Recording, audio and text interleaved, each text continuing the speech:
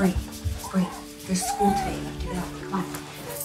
Lincoln, come on, buddy. You gotta get going. Lincoln, time to get up. Let's go. Okay. Go make a waffle.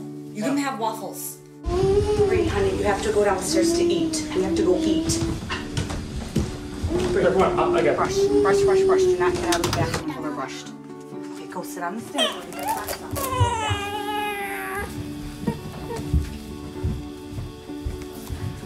Wait. Is everyone in here? Buckled. Is everyone buckled? Guys, buckle up. We forgot the baby. Shoot, go back in. Uh-oh. Oh.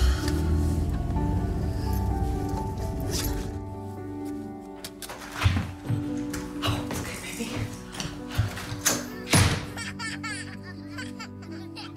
Stressed. Here's Pastor Scudder with today's lesson. To lessen life's tension. Isn't that cute? Man, and that's real. They went to the house of the Reyeses and filmed them waking up. The kids, that was real. I don't know about the leaving the baby part. I hope that was staged. I really do. But I don't know. I mean, have you ever left your kids somewhere? Yes, you have. I know you have. Oh my goodness. Life is stressful, isn't it? And that's just in the morning. That's just, getting your first cup of coffee. Until I have a cup of coffee, you do not want to talk to me. I do not want to talk to you, that's for sure. Right before we get into the message, let me honor my mom. She's here. Mom and Dad retired in September.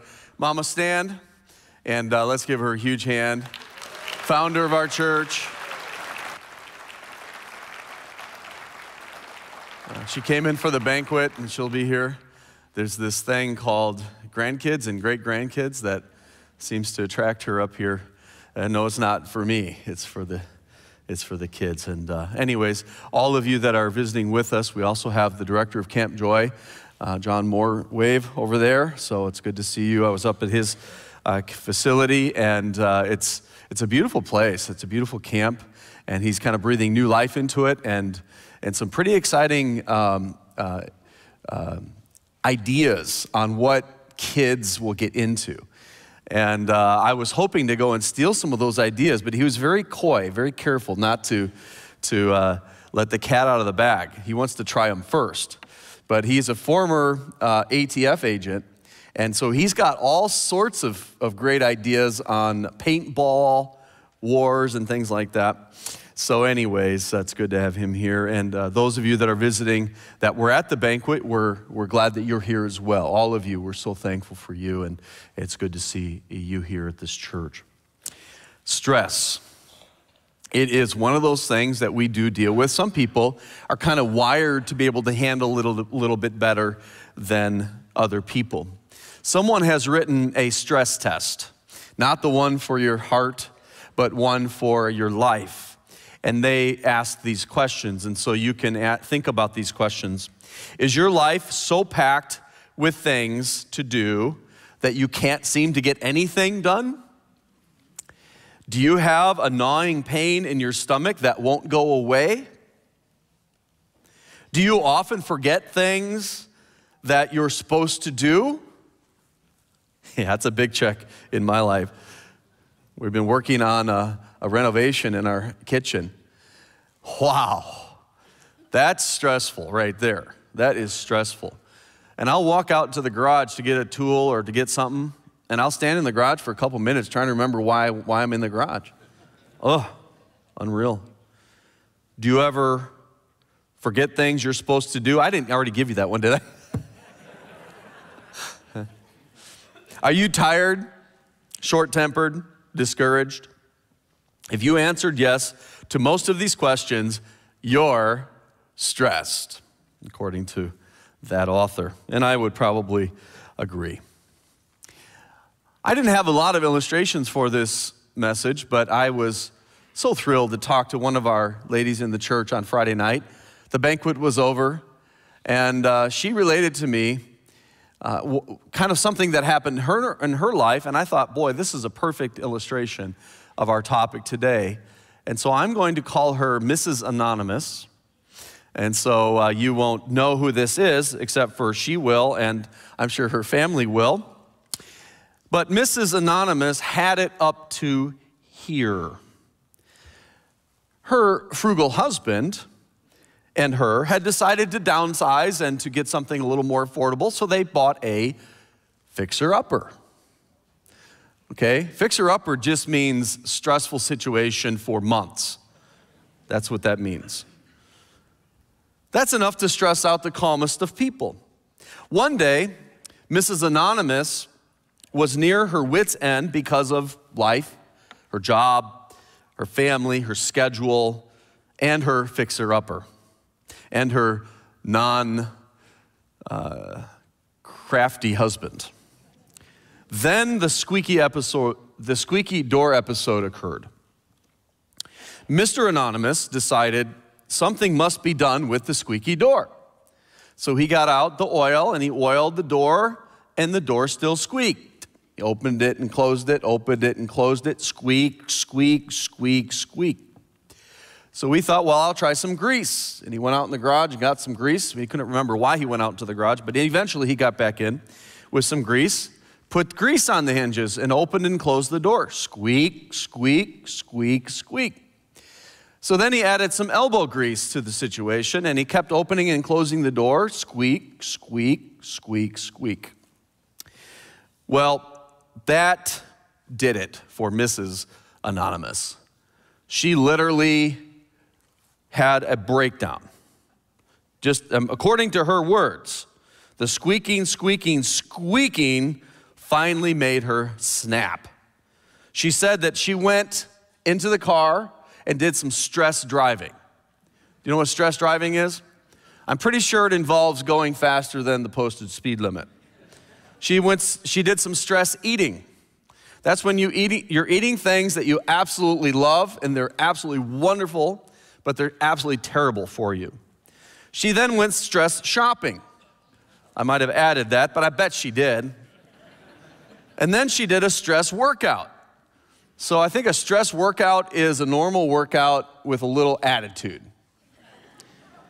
And then she drove home, still stressed, but at least she couldn't hear the sound of the squeaking door in her ears anymore until she opened the front door. Squeak. So what is stressing you out? That's a real life example of something that literally happened and stresses us out. What things stress you out? Is it a squeaky door? Is it a fixer-upper? Is it broken things, whether they're things in your house or relationships? Is it your spouse? What stresses you out? Your kids? Your job? How about this one? Your boss? Some head shaking there. Your health? The future? The future is a big stressor, isn't it? The future. Money? All of these things make us anxious, or can. One researcher found out that 30 million men in America describe themselves as stressed out. The average desk worker in America has 36 hours of work on their desk, and they spend 3 hours a week just sorting the piles. Is that you? The average middle manager is interrupted 73 times a day. On average, we spend 8 months of our lives opening junk mail. I believe that. We spend 2 years of our lives trying to call people who aren't in, whose lines are busy. We spend 1 year searching for misplaced objects. That's me. When the average misplaced object has been moved only 10 inches.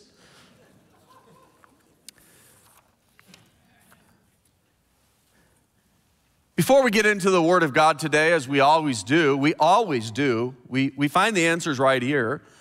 I want to give you some tips that I read from an author on how to identify stressors and how to relieve that stress. And these things, I think, are good ideas. I don't think there's anything bad with these things. We always do go to Scripture, but let's first go and I'll tell you what is the common wisdom on this. One of the stressors is this, not having enough time. Any of you identify with that? You don't have enough time. Frequently, you can be running around all day trying to balance all your tasks at work and at home, and yet still manage to not tick everything off your list. Sometimes this can be due to the demands that are placed upon you being unrealistic. Does that ever happen to you? Unrealistic demands? And that's placed upon you or you place upon yourself. But often it simply comes down to poor time management and not setting your priorities. I think that's true. I think that hits home with many of us. Not having enough time isn't necessarily, we don't have enough time, it is just a prioritizing issue and time management issue. The solution, the author says, is learn to manage your time more effectively, which is obvious. But better time management really can reduce your stress. Many of us waste a lot of time doing unimportant tasks. So make sure you always prioritize your day. And by the way, this wisdom that's coming next is very true, and I've done this in my life. Do the important jobs first. Also do the jobs you don't want to do those first. Does that make sense? I tell you, you kids in school, that is good advice. What subject do you not like the most? Do that subject first. In our school, you have the flexibility of doing the subject you want to do when you want to do it. In regular schools, you kind of have to do the subjects as you go, but you can do your homework in this fashion. Do the thing you don't like to do first. Get it out of the way. Man, your whole day is so much better if you can just eliminate that and go on to the other jobs that you enjoy a little bit more. Another thing that is on this author's list is unhealthy lifestyles. That's a stressor. Well, some people might adopt an unhealthy lifestyle due to lack of time. For example, you turn to fast food because you don't have the time to eat properly and so forth. Others may have an unhealthy lifestyle because they are already stressed. For example, by turning to smoking as a coping mechanism. Whatever the reason, an unhealthy lifestyle can reduce your ability to cope with stress. So it's kind of that vicious cycle, right? You don't want to have an unhealthy lifestyle, but because of poor time management, you get into habits or you have some stress and you get into something that causes more stress. The stress is you know it's not good for you what you're doing, but you're doing it because of stress, see? And it's this cycle that begins, and it's really hard to stop once that cycle starts. The solution? Make small changes toward a healthier lifestyle. Having a healthy diet, doing regular exercise, getting enough sleep means that your body will be able to cope with the stress that is thrown your way. Exercise in particular can be great for stress relief, especially, and this is funny, especially if it involves taking your stress out on a ball or another inanimate object. Maybe a punching bag, but just make sure that punching bag isn't your husband. So these are good tips. These are good things, and then there's others that they identified, like taking on too much. That really is a problem in life, isn't it? We take on too much, and so just being a little more selective and careful, sometimes saying no is okay, and then failure to take time and relax is another stressor, and the antidote, obviously, is finding the time and setting up some time to relax and not, worry about those things as much. What does God say about this? What does God say about stress? What does God say about anxiety? I'm glad you asked that question because, as we always do, we open up this wonderful book. It's called the Bible. It is the Word of God. This is what God says to us. This is how we know God, right here. We open up this book. And if you want to open up your Bible, open it up to Luke chapter 12 and turn over to verse 27. We'll start there. We're going to be in Luke chapter 2 a little bit today. We also gave you handouts in your bulletins that will give you some of the things that we're going to discuss today. Luke chapter 12, verse 27 is the words of Jesus, and it says this: "Consider the lilies, how they grow. They toil not, they spin not. And yet I say unto you that Solomon in all his glory was not arrayed like one of these. Consider the lilies. These are beautiful, beautiful flowers, aren't they? I wish we didn't just have lilies during Easter. We do have lilies during Easter, but I'm going to show you, hopefully the guys are going to put them on the screen any second now, a beautiful picture of a lily.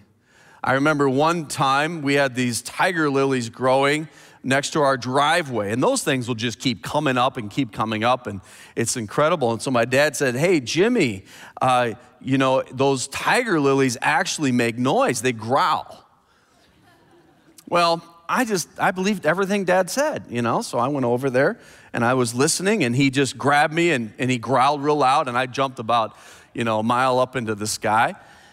So I do that to everyone else I can think of. So if I'm with you near tiger lilies, just be really careful. But lilies, go back to them and just kind of stay on those lilies for a while. Think about the beauty of those flowers. See, they are just incredible. And how much work did that flower do? Go back to the last one before that. How much work did that flower do to get itself to look like that? Did that flower plant itself? Did that flower fertilize itself? Did that flower water itself? Did that flower spin itself? Did it arrange itself in such radiance and beauty? The answer is no. The lily was fully taken care of by God. Consider the lily, Jesus says. If you are stressed out, if you're anxious, consider this amazing, beautiful flower, because there's a lesson here. This lily is more beautiful and more amazing and more glorious than King Solomon and his kingdom. Let's talk about King Solomon today. King Solomon obviously was a king. He was the king of Israel. He was the greatest, probably, as far as grandeur and wealth. He was a man that God had, basically said, whatever you want, I'm going to give you. And so what he did, he was smart. He didn't ask for money. He didn't ask for wealth. He didn't ask for gold. He asked for something much more valuable than those things. He asked for wisdom. And with wisdom came all the other stuff and so much more. People would come from all over the world just to come and see the beauty and grandeur of Solomon. He was a very wealthy man. His annual salary was in tonnage of gold. His annual salary was 25 tons of gold. How many of you make 25 tons of gold a year? How many of you wish you could make 25 tons of gold a year? 1 Chronicles 29:25, and the Lord magnified Solomon greatly in the sight of all Israel and bestowed upon him such royal majesty as had not been on any king before him in Israel.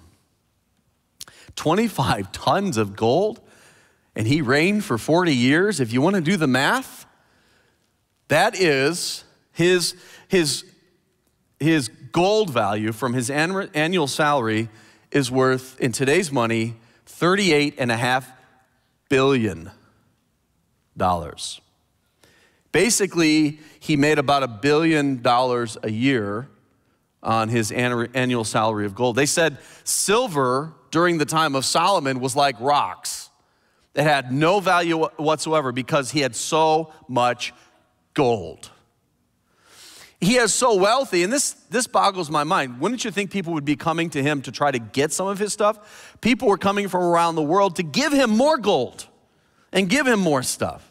They were so amazed by him and his ability to answer and his wisdom that they were literally giving him more of something that he didn't need. They said his palace was decked out, had no silver at all. It only had gold. His throne was gold. He had golden lions on the throne and beside the throne.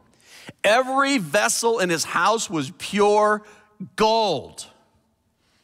I mean, this guy was worth a lot of money. Actually, it's estimated that he was worth more than any other person in history, even today. $2.1 trillion would have been his net worth when he died. All of that, and his grandeur, and his buildings, and his palace, and all that he had, is but this compared to the beauty of a lily. Okay? The lily didn't do a lot of work. The lily let God do a lot of work. And Jesus says for us, especially if we're stressed out, if we're anxious, if we're worried, to stop and think about the lily. The lily. Didn't water itself, didn't fertilize itself, didn't make itself. It just grows basking in God's sun. S-U-N. And so can we. I'm not saying, the Bible isn't saying that we don't need to work. We don't need to provide for ourselves and our family by working. That's not a curse of sin. Your job is not a curse of sin. Your job is actually part of you fulfilling God's plan and God's glory in your life. But when you're anxious and you're worried about life, you're not trusting in the Son of God. Because he's going to provide those things. If he cares about these flowers that are everywhere and they just pop up, how much more does he care about you? Consider the lily. Even Queen of Sheba came to see the glory of Solomon. In 1 Kings 10, in verse 6, she said to the king, "It was a true report that I heard in mine own land of thy acts and of thy wisdom. Howbeit I believe not the words until I came, and mine eyes had seen it, and behold, the half of it was not told me. Thy wisdom and prosperity exceedeth the fame which I heard." That's Solomon. And how much more glorious is a little flower? The beauty. It didn't have to toil and struggle. The flower's not anxious. Maybe when the florist is heading its way with a pair of scissors, maybe the flower should be anxious, but even then the flower is going to be sitting in a vase on somebody's table, making someone very happy. You know what? We can bask in the Son of God. We can just relax a little bit and say, look, I still need to work. I need to do what I know to do is right, and that fulfilling God's purpose. But my aim is no longer achieving wealth or trying to have a better life or making sure I have everything that this person has. That's really the main problem in our lives, is us trying to achieve what everyone else has or we think everyone else has, instead of just trusting the Lord to give us what we need for today. Okay? Now let's continue. The context back in Luke chapter 12 of Jesus saying the words, "Consider the lily," was a man had come to Jesus and had asked Jesus to intervene with a dispute he was having with his brother concerning inheritance. You say, oh, that never happens. No, it always happens. When there's inheritance, there's usually a dispute, right? And Jesus did not get involved in that, but what he did was he gave a lesson against covetousness. Really, a lot of anxiety stems from that word covetousness. If we can eliminate that from our life, I think our life is going to be a lot more stress-free. Look at Luke 12:15. And this is really the main lesson here. "And he said unto them," this is Jesus speaking to his disciples, "Take heed and beware of covetousness. For a man's life consisteth not in the abundance of things which he possesseth." Your life does not and should not consist of what you have. Or the other side of that is the things that you don't have. Your life should not consist about those things. Those things will take care of themselves. What you should be worried about, am I pleasing God? Am I serving God? Am I bringing God glory? But if you're thinking about those things, it's actually not worry. It's actually wonderful. It's actually refreshing. As we heard this morning already, there's a study that says people that give and help other people have lower blood pressure. I believe that. When our focus is not on ourselves and the things we don't have and the things we want to have, and I wish my family was as perfect as that family. By the way, here's a comment on that. That family isn't perfect. I pastored for a few years now. My dad pastored for 45. Neither of us have found any perfect families.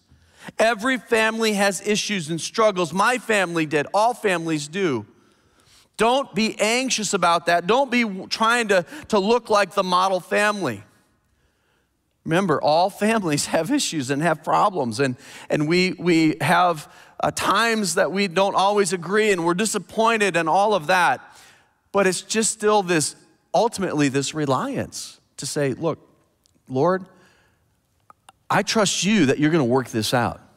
I'm going to love my kids. I'm going to help my kids. Sometimes I'm going to discipline my kids when they need it. They're not going to just do everything they want to do anytime they want to do it. That's not how our house is going to operate because that's chaotic. But ultimately, I'm just going to relax and trust the Lord. I'm going to let him work. I'm going to let him do his thing. And that really is helpful in our life. If our aim is to please him and to bring him glory, it really helps us to relax. Relax as the quarterback of the Green Bay Packers said, as their season was looking in jeopardy, he just said, relax. You know what? He was right. He was right. I hate to admit that here in Chicago. Take heed and beware of covetousness. If you don't take anything out of this room more than that, just take that. The words of Christ, beware of covetousness. And then when you're starting to feel stressed out, start to think, why am I stressed out? It's usually because you want something that someone else has, or you wish something in your life wasn't in your life like somebody else's life. That's usually the issue. Often stress is caused by us always chasing and never gaining. I've had dreams like that. Running, but never going anywhere. Have you ever had a dream like that? I mean, running, never, ever attaining. Well, that shouldn't be the Christian life at all. Now let's look a few verses down in Luke 12. Let's look at verse 22. And he said unto his disciples, therefore I say unto you, take no thought. Okay, that's one word in the Greek, okay? One word in the Greek. In English, it takes three words to say the same thing. Take no thought, merimneo. Merimneo is the word, and it just means this, to be anxious about, to be torn apart, and the illustration or the illusion is like a ship in a storm. So when Jesus says, take no thought, he's not saying, don't think about it at all. He's saying, don't worry about it, don't stress about it, don't be anxious about it, because if you're anxious about it, it's gonna literally tear you apart from stern to bow. And a ship that is torn apart is a ship that will not float. A ship that is sinking. Take no thought, he's saying. He's just saying, don't be so anxious. Our English word for worry comes from an old Anglo-Saxon word that means to struggle. We shouldn't have that struggle, that worry, that anxiety about life. Because Jesus says in the next part of the verse, for a man's life consisteth not in the abundance of things which he possesseth. We're talking about covetousness. We're talking about people always chasing and never gaining. And Jesus says, don't be so anxious about those things. Those things are important to think about, but not to stress about, not to worry about. Those things will take care of themselves if you're serving the Lord, if you're faithful. Those things that you're always anxious about and worried about, life, they'll take care of themselves. Just relax. God will take care of it. Serve Him. Serve Him.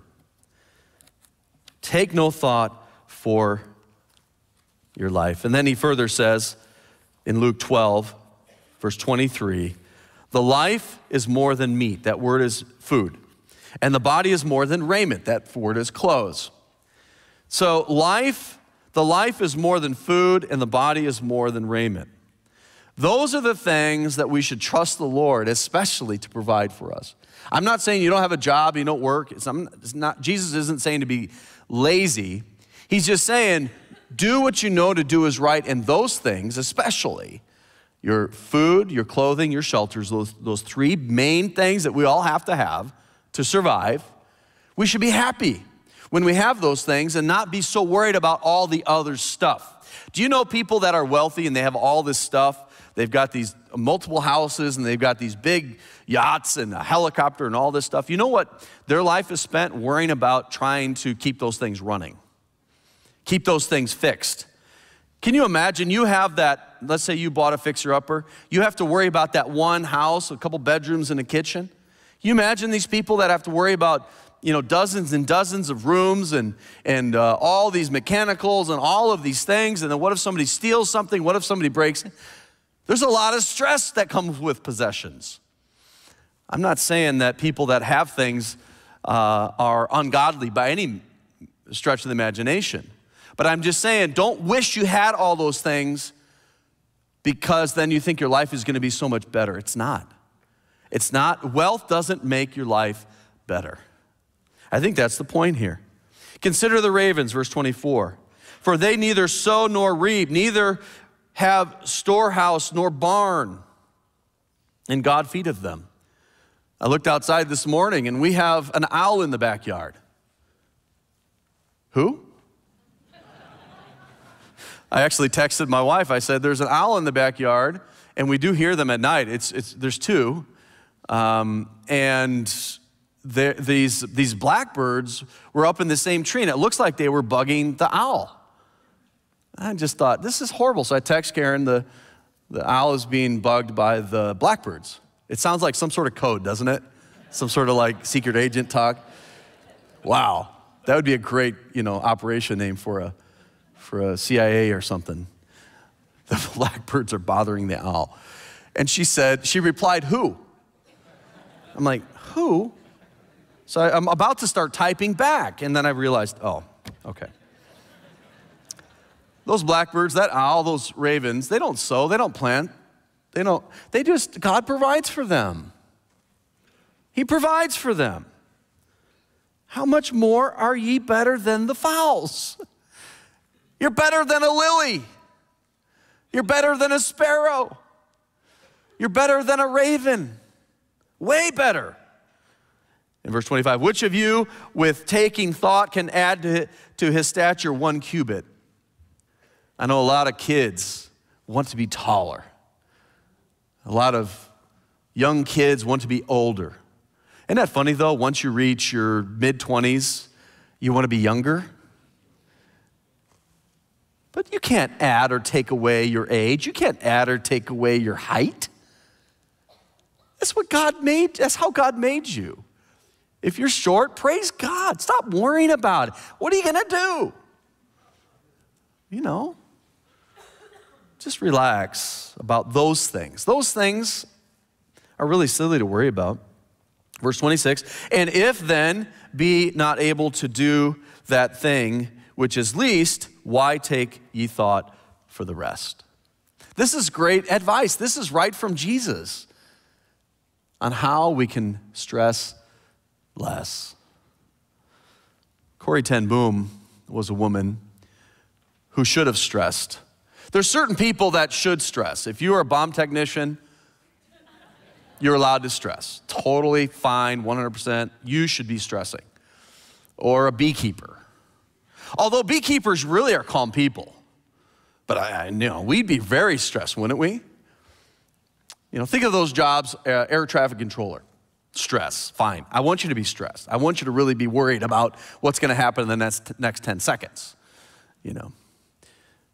But the rest of us really probably don't have an occupation that if we take our eye off the ball for 10 seconds, people won't die. If you're working a call center, you might wish they would die, but, we don't have as stressful jobs as those people, or we don't have the stress of certain situations like Corrie ten Boom would have had. She was a young lady that worked with her dad as a watchmaker.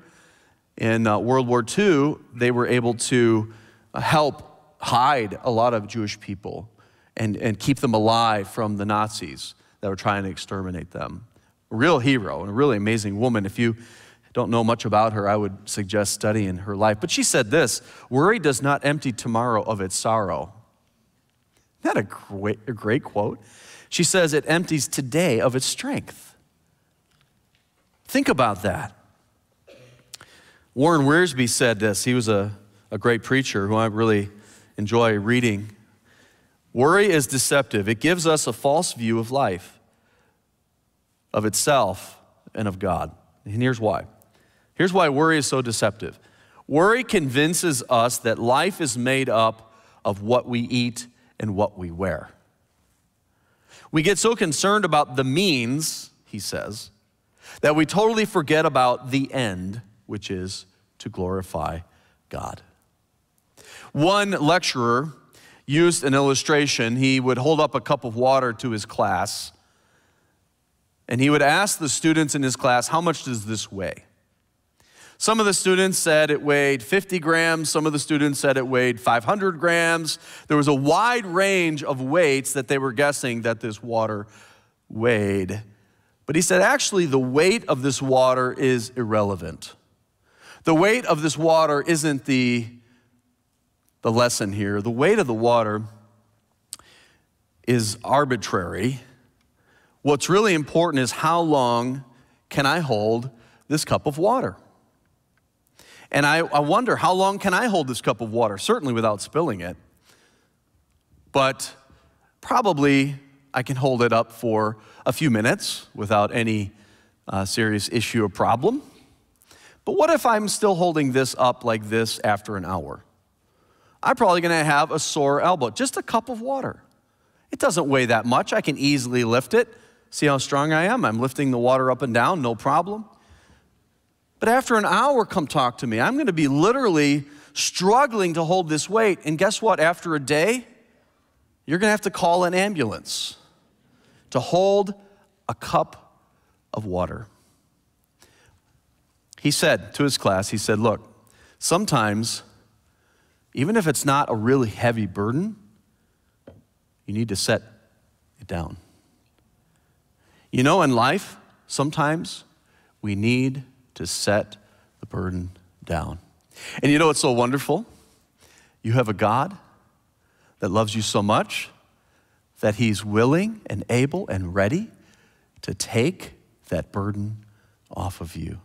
You might have to pick it up later the next day, and that's fine. Pick it up, no problem. But when you can't hold it anymore, you've got someone on your side that will help you. Isn't that wonderful? Think about that. Think about that. Stress less. Consider the glass of water. And then we're going to look at one last thing Jesus said as we're ready to wrap up. Luke 12:31. But rather seek ye the kingdom of God, and all these things shall be added unto you. There was an old legend of a swan and a crane. The crane was on a muddy bank of a river looking for snails. Or shall we say escargot. Looking for snails. And suddenly, swooping down out of the sky is a swan. A beautiful white swan lands, and the crane is kind of startled. Where did you come from? The swan said, I came from heaven. The crane said, heaven? Where's heaven? The swan said, wait a second, you've never heard of heaven? Heaven is incredible. Heaven has, wait for it, streets of gold. Heaven has walls of precious jewels. Heaven has this crystal clear river, and it has on both sides of that a tree that is the tree of life, and it has fruit that's different every month for the healing of nations. Heaven is an incredible place. And the crane looks up at the swan and says, are there snails in heaven? The swan says, no, there's no snails in heaven. Hopefully that won't disappoint you too much. There are no snails in heaven. I don't know that. The swan says, there's no snails in heaven. And the crane says, then I don't want to go to heaven because I want my snails. And then it just keeps walking along the muddy bank, picking up snails. You know, that's a great illustration of what we do in this life. We're so focused on things that aren't important that we aren't longing to see the glory of God and the majesty of God and to serve this God that has more than $2.1 trillion of net worth. What is the net worth of God? There's no number. And he's the one that loves you and is going to provide for you. Stop worrying about the stupid snails. Think about the glory of God and serve him, and he will take care of you. Consider the snails. Consider the lilies. Consider the glass of water. Consider these things. Think about these things. As you go through life, you know, maybe you're pretty relaxed right now. The stress has kind of gone away, but you'll have to sing the final song and then walk out the door. And then something's gonna happen. He's not gonna hold the door open for you. He should, but he's not going to. It's not because he doesn't love you.